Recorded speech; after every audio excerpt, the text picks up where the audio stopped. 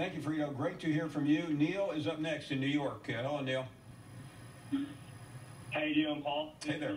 Good to talk to you.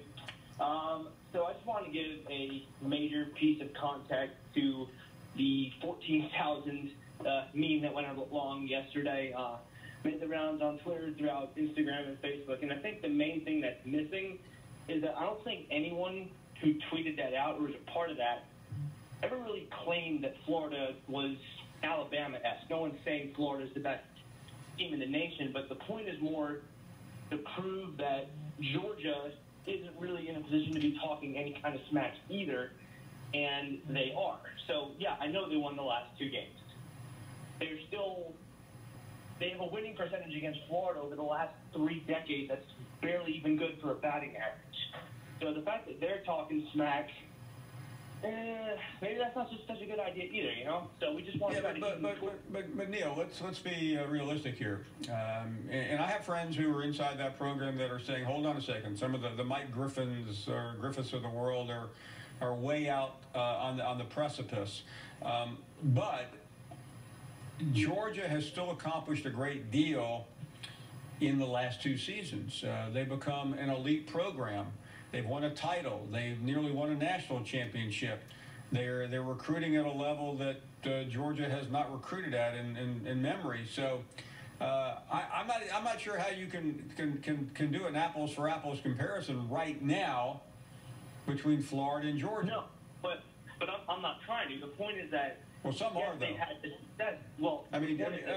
Neil, calling up, not you, but others calling up and making fun of the fact Georgia hasn't won. And listen, this is coming from Dan Mullen.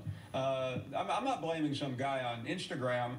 I mean, this is Dan Mullen started this, okay? I know it. I can attest to it. I don't dispute that, but that's not what I'm saying. He is the one who has changed the culture down there from the crazy uncle in the attic, which was Jim McElwain, to the swashbuckler, Steve Spurrier, look-alike, and it's good. But you know, at some point you do have to back it up. And last year there were some great moments, LSU, Michigan, but there were some just terrible moments as well. Of course there were, but I think the larger point is that, yes, it was 36-17, but Florida was down Brad Stewart, they were down Marco. I don't care about all that. I really don't, Neil. Come on. I mean, the year before it was like 44-7. I mean, listen, don't compare yourself to Georgia until you beat Georgia. Capiche? That sounds... Yes, but listen, Paul, I'm trying to explain. No, what you're trying to do is make yourself feel better by denigrating Georgia. That's not really the way it works in this. I mean, Georgia's already there. Florida is trying to get there. They may be there in some preseason rankings, but they need to back it up. Do I think they can? Sure. But that's on the field. What we're talking about here is hot air.